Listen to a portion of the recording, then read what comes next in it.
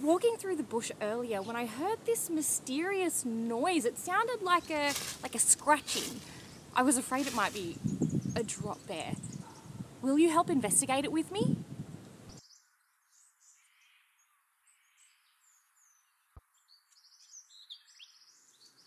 Oh, hey, look at that bird. Who's that bird? What tools do you think I could use to find out? Oh, I know. According to my trusty bird identification book, this bird's an Australian brush turkey. I can tell he's a male because of his bright yellow wattle. Oh, so that's where the mysterious noise was coming from. This brush turkey is using his big, strong legs and huge feet to rake these leaves into this, mound? Well, we've got to get a closer look at this.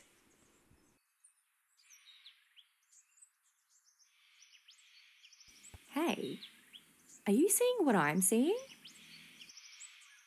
How strange. I can see steam coming off this thing. It feels warm too. I better record my observations before I forget.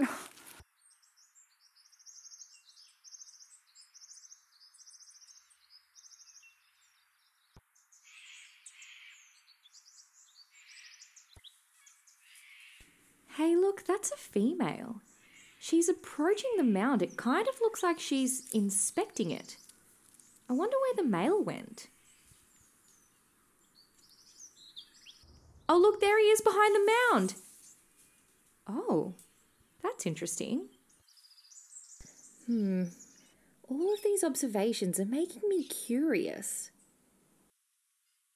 Why is this male turkey building a mound? Was he trying to attract that female? Is this mound actually a nest that he's preparing for her? If so, why would a nest need to be so warm?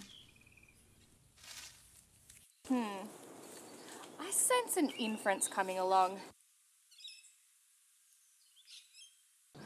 I've seen chickens sit on their eggs to keep them warm, to incubate them.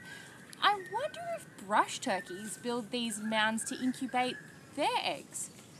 Let me Google it. No internet connection. Okay, Zoomer, calm down. Who needs the internet anyway when you've got the power of science?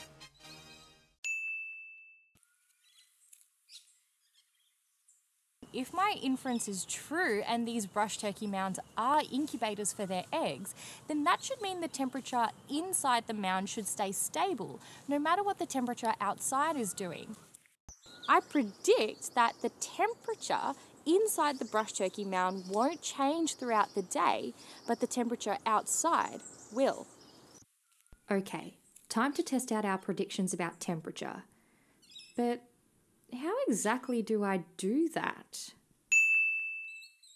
In science class, I learned that we use thermometers to measure temperature. So I'm going to use a glass thermometer to measure the air temperature outside of the mound and a soil thermometer to measure the temperature inside the mound. For a fair test, I'm going to take my measurements together and at these exact times, 7 a.m, midday, and 5 p.m. I'll record my data on a table in my phone. Oh no, looks like the weather's going to change a bit this week.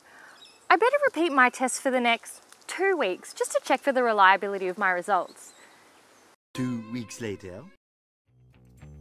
Okay, it's number crunching time.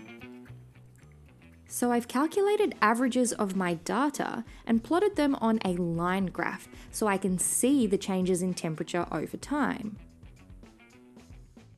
I can see that the temperature of the air outside the mound increases from morning to midday and then decreases again towards the evening. But despite this, the temperature of the mound doesn't really change all that much throughout the day. So based on my experimental evidence, my prediction was correct. These mounds do maintain a stable temperature just like an incubator. So these mounds could very well be special nests that the brush turkeys make to incubate their eggs. This would ensure the perfect conditions for the growth and development of their chicks, no matter what the temperature outside is. The more chicks that successfully hatch because of this, then the more brush turkeys there'll be in general. And all without the need for the adult turkeys to sit on their eggs all day. Clever bird. Boy, am I glad we got to the bottom of that one. But now I'm wondering, how do brush turkeys sense temperature in order to check whether the mounds are the right temperature? Here we go again.